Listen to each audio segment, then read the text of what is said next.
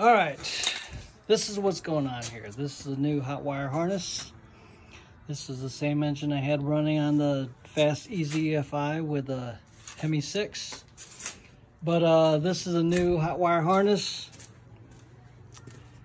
And I've got it all plugged in. I had to do a little splicing in here because the hot wire harness I bought had an extra front control module connector that kind of looped everything back and then went to this connector.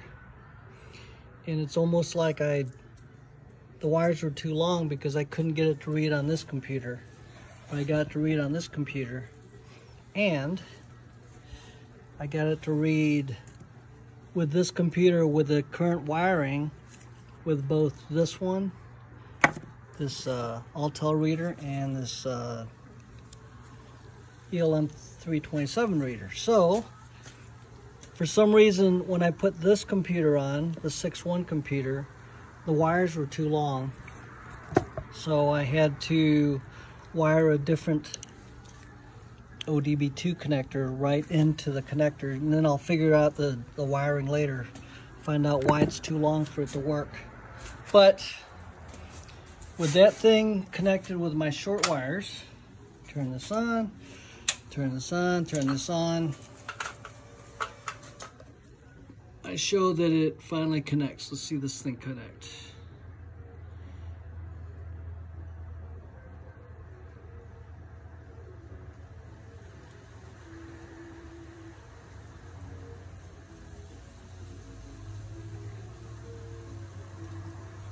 Maybe it's too far away. Let's get this thing closer.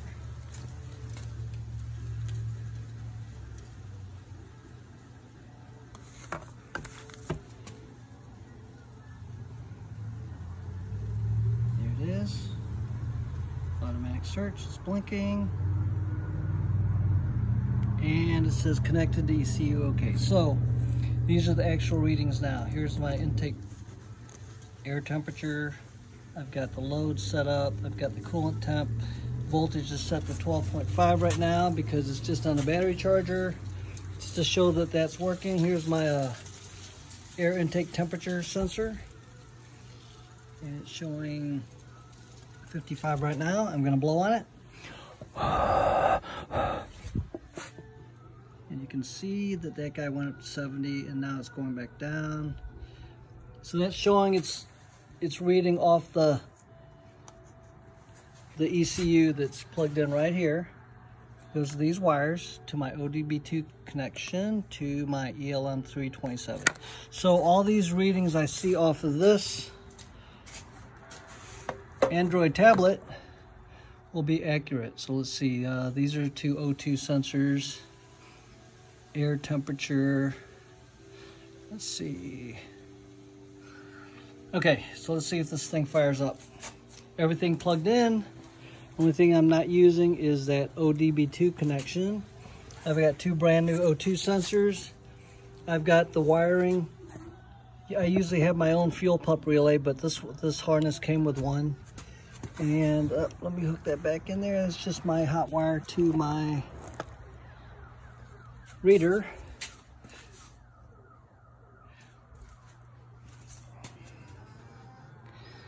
All right, let's get this thing back up. All right, so let's see if this thing fires up. So my ignition's on. All I have to do is hit this. Let's see if this fires. Let me check the antifreeze real quick. The first time I fired it with the other system on it, I had the cap on and thermostat opened and it sucked itself down and the coolant was a little low. So I'm leaving this open, leaving it a little low so when it expands it doesn't come out of the top. But let's fire this up. Let's see. All right, let's see this thing go.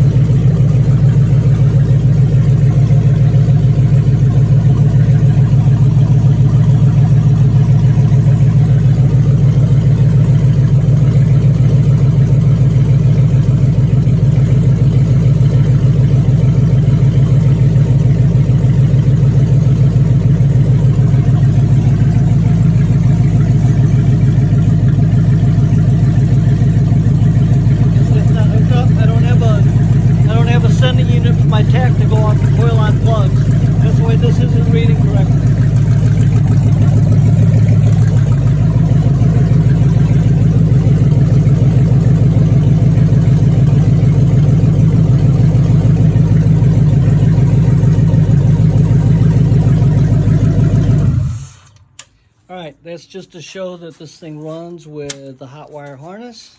This is a brand new harness. This is my 3,000 mile 6.1 Hemi.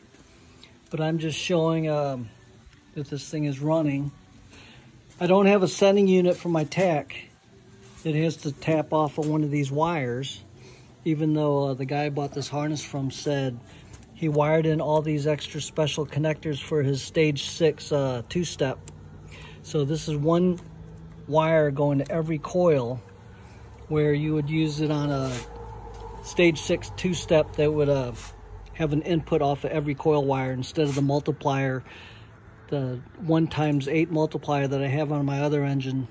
It's taking one coil wire, multiplying it times 8, and it's driving my tack.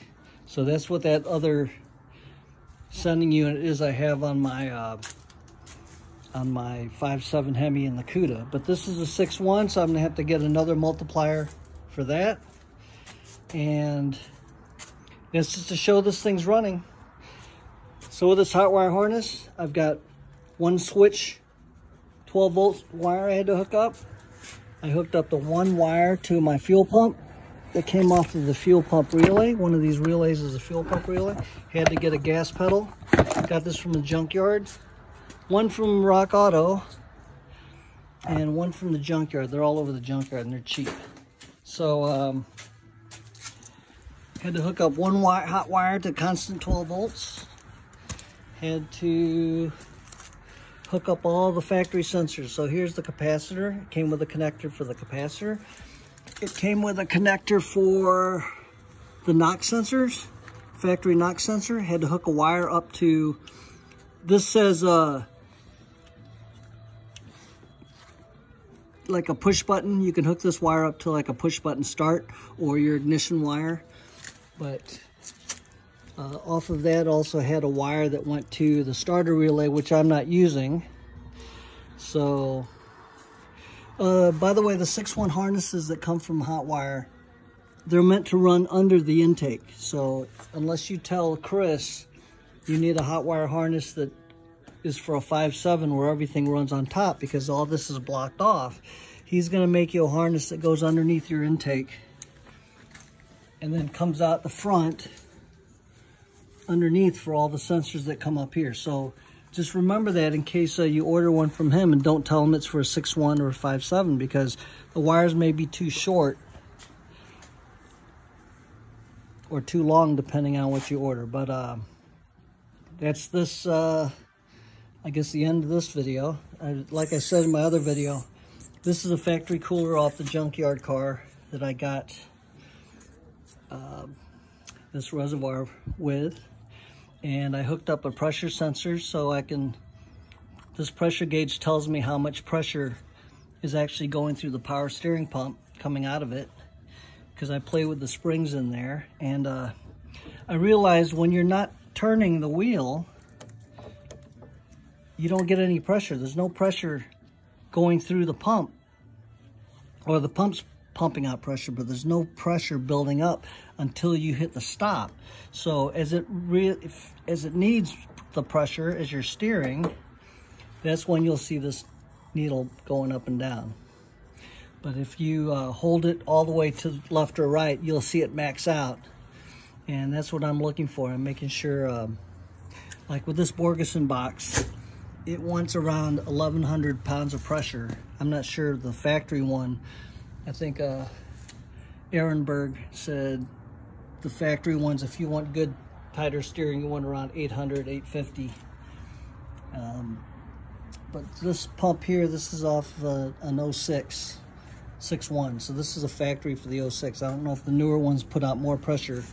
I read somewhere on the web that they do, but this is all the pre-09 pumps. Okay, so that's it. This is the drive-by-wire throttle body. The other one I had on here was the one I modified. I guess that's the end for this video. I'm going to change the fuel rails to put my my return system on it, because right now this is just the deadhead system. And that's it. This is a brand new hot wire harness. This one I bought off of a guy on Facebook Marketplace. He was in the G3 Swap, and he had this 6.1 computer tuned by a Hemi tuner. That's what he says. But it fires right up. I'm able to read the VIN and go through and calibrate the gas pedal with my Altel reader, which is this guy. This guy lets me go in and change all the settings if I need to change anything. This one's basically just a reader. But that's it. Good luck with your swaps, guys. And I always have more stuff coming up on my channel if you want to subscribe. And that's the end of this one.